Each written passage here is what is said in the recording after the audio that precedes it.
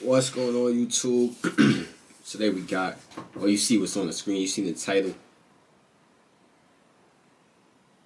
This gonna get me mad, man. This gonna get me mad. Steve, don't do that. Don't do that, Steve. Because if anybody is Michael Jordan from this time, it's LeBron James. Boy, you better act like you know. Like, what's going on with you? What's going on with you? You forgot? LeBron James. Are you crazy? Let's get into this BS. This BS that I'm hearing. You know, I don't want to hear it. Let me know how y'all feel in the comments. I don't want to hear it from nobody else though. You know, only the guys, only the people that been here. Nah, not even if you haven't been, you can chat. But you know what I'm saying? I don't want to hear no more. Yo, don't. I don't want. Nah, y'all go. Please do not, yo, bro. Oh my God, if I see comments talking about Curry better than Bron, Curry, yo, I'm gonna argue with y'all. I'm telling y'all, man. But let's get into this one. Last reaction at the end of the video. You know the vibes. All links in the description. Oh, hold on, my fault, y'all. Oh, I'm up opening wrong. Longtime Warriors coach and former Bull Steve Kerr recently got some comments about Steph Curry, as well as Michael Jordan. The basic summary of his points was saying Steph Curry was the quote-unquote modern-day Jordan. At face value, this claim seems pretty outlandish and is very bold. As when it comes to players, the guy who's compared to MJ constantly is LeBron James. LeBron! And comparing Steph versus MJ at face value seems pretty odd, as Steph Curry is a 6'3" point guard who's a sniper, and MJ is a 6'6" shooting guard who rarely shot threes. But when you really dive deep into it, it's not that crazy to say Steph Curry. We know why Steph Curry got 4 chips. Okay, that's tough. He's one of the best shooter of all time. You know, he ended up changed the way the game is played. You know, but he's not better than LeBron. You know, he's not better than LeBron. So how the hell is he modern day MJ? You know?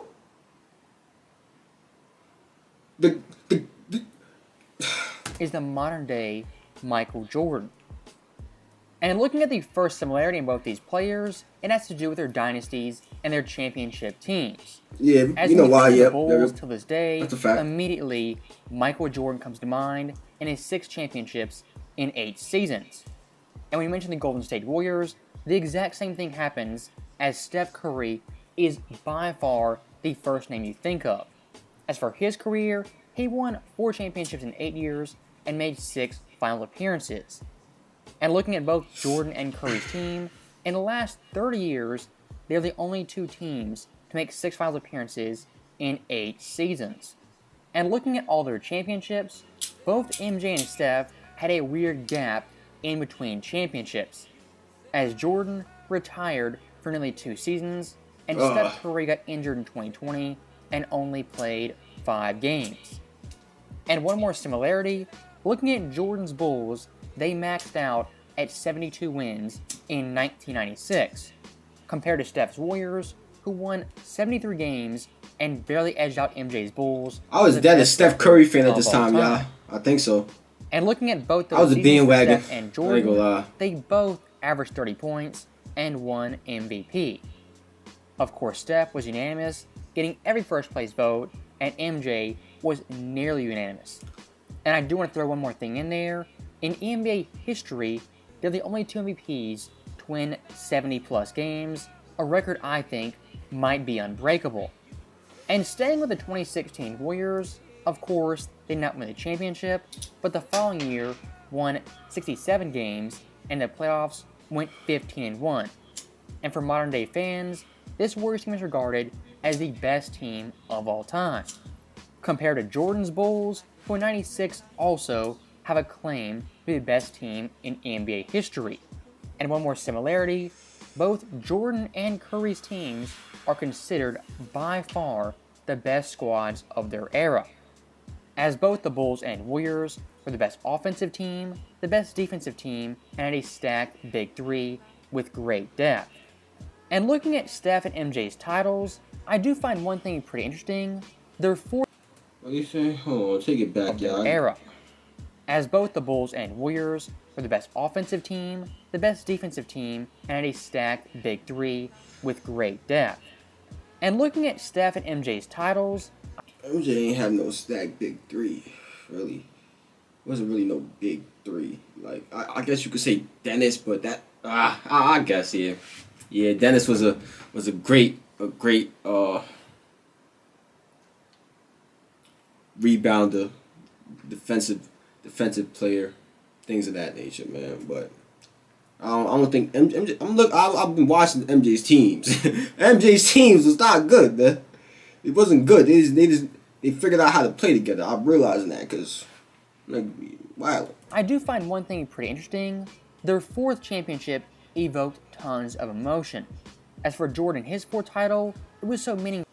And the Warriors had like 4 superstars that one year. The fuck you talking about? 2 years actually. Because his dad had passed away 2 years prior. Yeah, the big 4. And for Steph Curry, winning his fourth championship, he overcame numerous injuries, a roster overhaul, not having Kevin Durant, and of course, won his first Finals MVP.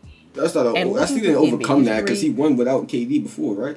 Am I bugging? I'm pretty sure he won without KD before, so he didn't really have to overcome that. I would argue Jordan and Steph's fourth championships are up there with the best revenge seasons of all time, as once again Steph Curry proved the dynasty wasn't over, and Jordan 96 showed once again he was the top dog, and the 95 loss versus the Magic was a fluke. Now, the second reason why MJ and Steph Curry are so comparable, that's what Steve is saying. Basketball forever. And of course, it's no secret, both Steph and MJ, they're elite scorers. But the way they get buckets couldn't be more different. As Steph operates on the perimeter, taking 10+ threes, compared to Jordan, who does his work inside the arc with around 10 mid-range jump shots. And looking at Jordan's scoring, what he did for the dunk is very similar to what Steph did for the three-point shot. As back in MJ's day, having a highlight dunk and winning a dunk contest was the utmost importance. Compared to Steph's era, where shooting from 35+ feet is commonplace for kids in college, high school, and even middle school. And I think it's pretty unanimous, the three-point contest nowadays is vastly more important and impressive to fans than the dunk contest, in large part due to Steph Curry. And one thing I do want to highlight, yes, Jordan and Steph were vastly different in how they score. But looking at their contemporaries in their time period, both Jordan and Steph were roughly 5 years ahead of the curve of their contemporaries. As Steph back in 2016 made a staggering 402 threes, compared to James Harden, who was third with 236. Don't get me wrong, making 236. I think this is the year I was a Curry fan. About 6 years ago, y'all, I was a big Curry fan in middle school. Word, cause every small guard, that had a little jumper wanted to be like Curry, man. Everybody was saying pulling that jump big. You know what I'm saying? Thinking he was Curry. I really got a heater on me though. Word. Used to put up 1,000 shots a day, every day. I got a heater on me. I'm telling y'all. Wait till I start hooping for y'all, man. Watch. I'm gonna see that. Was highly impressive and even I just said high standards for myself. Hold on. Let me put the brakes on that motherfucker. You know what I'm saying? I ain't played ball in like 4 years, okay? I used to do that though, you know? 3 years, like 2-3 years. But we gonna have to get back into it, man. I ain't gonna lie. I might be whack at first, but you know, we gonna get back into it. Oh. But nowadays, that mark for the modern NBA is commonplace. As back in 2016, we had a total of 7 players who made 200+ threes. Compared to last year, we were a staggering 18 players, nearly 3 times as more. And looking at 2016 once again, teams back then took an average of 24.1 threes. Compared to now, we're taking 34.3. That overall increase of nearly 10 corners is because of Steph Curry, his immense impact, and his great long shooting. That's real shit now. And much now that's some real shit. Now that's some real shit. You know? I went a little crazy about in the beginning about them saying Curry is the modern day MJ, but I ain't had no context of the way they said it, what they said after, you know, anything like that, what they meant it as. But just saying that, just saying it like that is fake crazy, you know. If you say that and then talk about his legacy, the way he's winning, the way he stayed in Golden State, the way he came back and won, things like that, then cool. But yeah, but you can't just say he's the modern day MJ. Come on, man. I feel like you disrespecting my boy Braun, man. Cause what? My boy Braun, the modern day MJ, man. He's a modern day. Steph Curry, see, I'm about to go to MJ's time, yeah, me too. He was highly influential for the mid-range jump shot. And when it came to his rivals and contemporaries, in that regard, he was light years better, just like Steph Curry. As looking at 1997, the first... I like these points, though. I like the points bro making. Bro making great kept points. These stats for mid-range shooting. Jordan that year had a staggering 199 more makes in the mid-range than the second-place finisher. And just like Steph, it wasn't just the volume, but also the efficiency, shooting a staggering 48.9%, which ranks second among qualifiers. My overall point being, looking at Jordan and Steph, whether it be mid-range shooting, three-point shooting, half-court shots, these guys for their era were light years ahead of the best shooters and the best players. And looking at kids playing basketball today, whether it be in India, China, Zimbabwe, Australia, all these kids are shooting threes like Steph Curry. Very similar back in the day, where kids wanted to dunk like Jordan and be like Mike. Now, looking at the third similarity between Jordan and Steph Curry, we have the killer. Because I ain't gonna lie, niggas not trying to be like Braun. Like Braun just take a place you can't go. You can't be like Braun. You can't.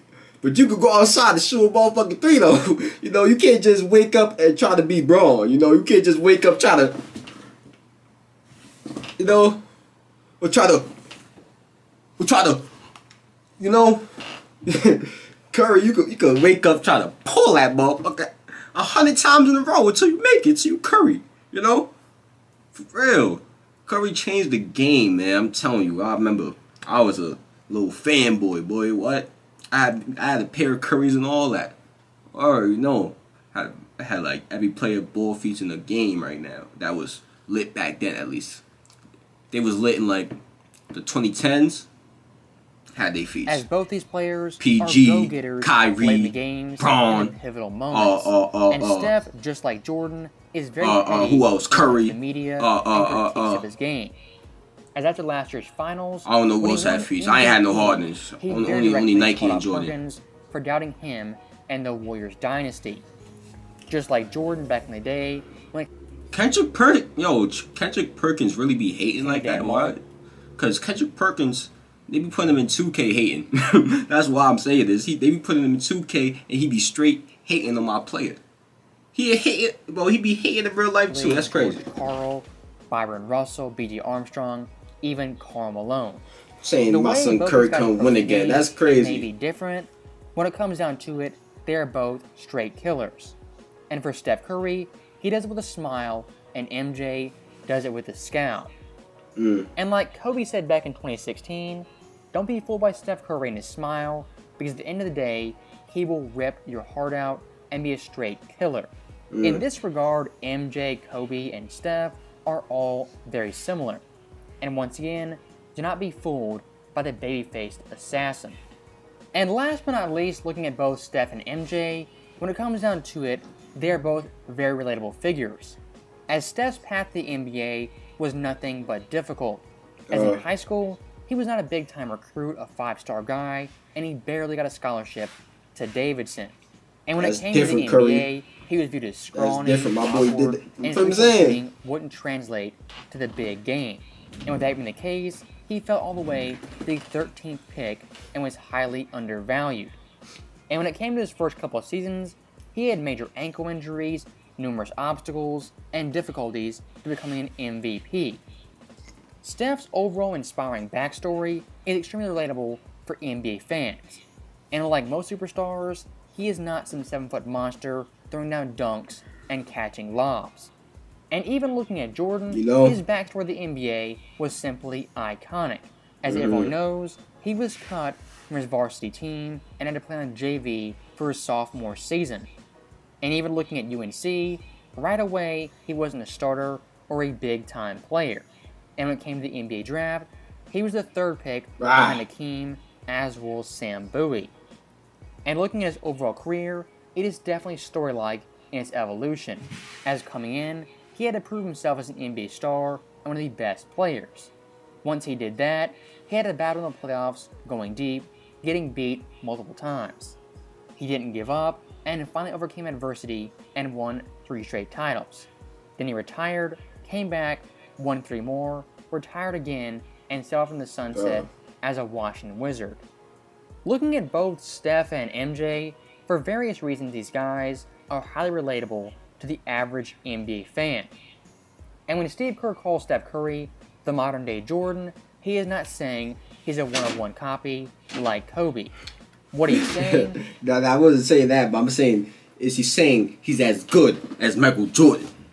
You know? What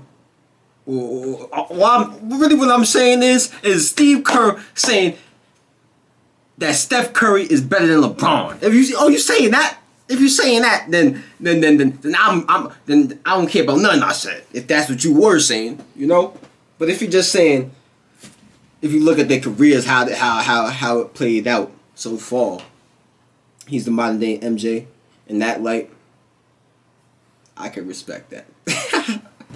But saying Curry better than Bron, don't play with me, man. Don't play with me in these comments, man. He is the modern day MJ. I'm not playing with y'all, man. Thank you guys for watching. Hope you enjoyed it. I'll see you next time. And that's the end of this one, y'all. Is Steph Curry the next MJ?